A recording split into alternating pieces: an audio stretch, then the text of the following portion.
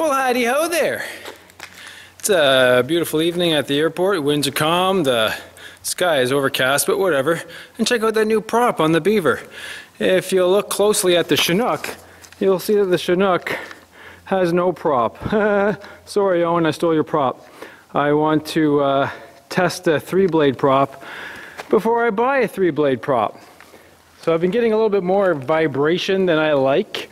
And I thought maybe I would try a 3-blade prop because a lot of people say a 3-blade prop will reduce the vibration on pusher style airplanes. So I'm going to give it a shot, see how it goes. So anyway, let's fire this puppy up, do a couple circuits, and we'll compare and contrast. So I have footage from last night's flight, and there's vibration and stuff in the camera, and you can see the fuel bouncing around in the fuel tank. So we'll kind of use those as our rubric, measuring stick, I don't know, whatever the right word is there, and compare and contrast, see which one's better. So if a 3-blade prop is better, I'll go ahead and buy a 3-blade hub and an extra blade for my warp drive.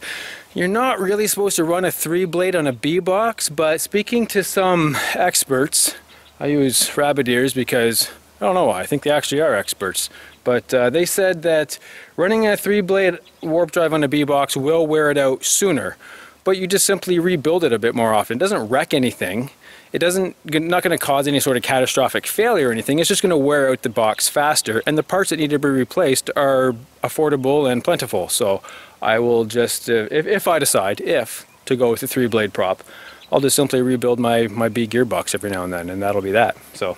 Enough jibber jabber. Let's make the engine make some noise and go flying. Clear.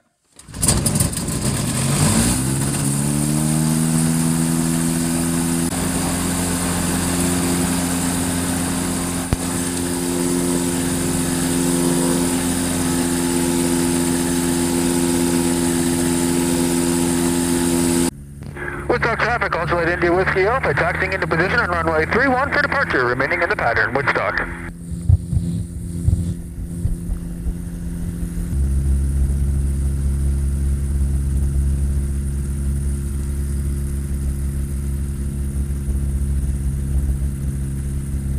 And Woodstock traffic, also at India Whiskey Alpha, departing runway 31, Woodstock.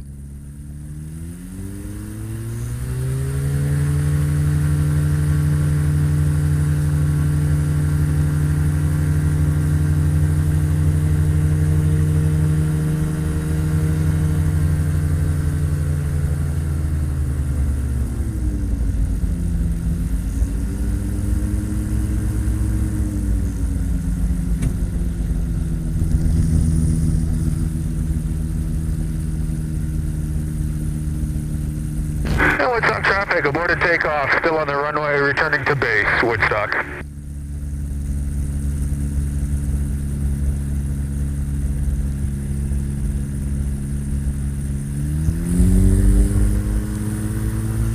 Well, I'm only getting 5,000 RPM at full throttle with this, which is concerning. I'm going to do that again just to double check.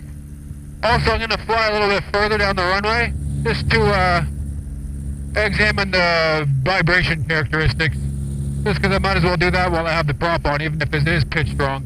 Why would I only be getting 5,000 RPM? We've got the same engine. Am I putting out that much less horsepower? Unless this is one of those rare 55 horsepower 582s. Let's try this again. Yeah, 4,800.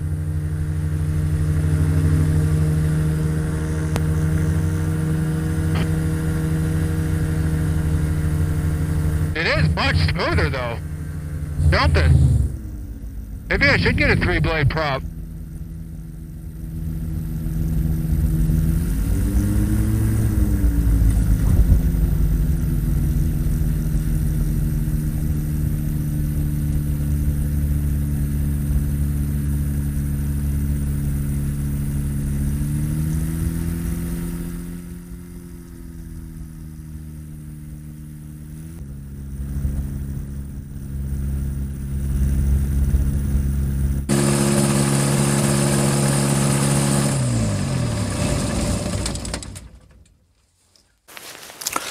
Well, I'm going to wrap this up before it gets too dark. I only got 4,800 RPM at full throttle, and I have the same engine as Owen. They're both 582s, and he's getting, I think he said 5,500 RPM, and I'm getting 48. I don't know what I just said a second ago. It doesn't feel like I said 48.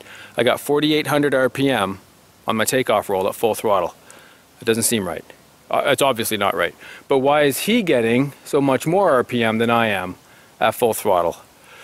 There are some 582s out there that only put out 55 or 56 horsepower. I wonder if that's one of them. I don't know. I'm gonna have to do some digging and figure it out. That being said, I went from 9 degrees of pitch to 12 degrees of pitch on my 2-blade, so that's a significant increase in pitch, and I got a significant increase in climb performance. So I don't understand. Well, unless my 503 was just that worn out and not putting out full horsepower, and so this is what a 503 plus 5 extra horsepower would feel like. I don't know. I'm confused. I gotta talk to some people and see what's going on. Anyway, not to worry. Initial results indicate that it's much smoother with a 3-blade prop, so I may go ahead and do a 3-blade prop. I know I didn't get full throttle, but even at those RPMs, it was much smoother than a 2-blade. So I don't know. I don't know what I'm going to do yet. Fingers crossed that something good happens out of this. I don't know. I'm going to put the planes away, change the props back, and call it a night. So anyway, thanks for watching. I will keep you updated as to what is going on, and we'll figure this out together. So in the meantime, say bye, Dave. Dave's not here, man. Dave's not here.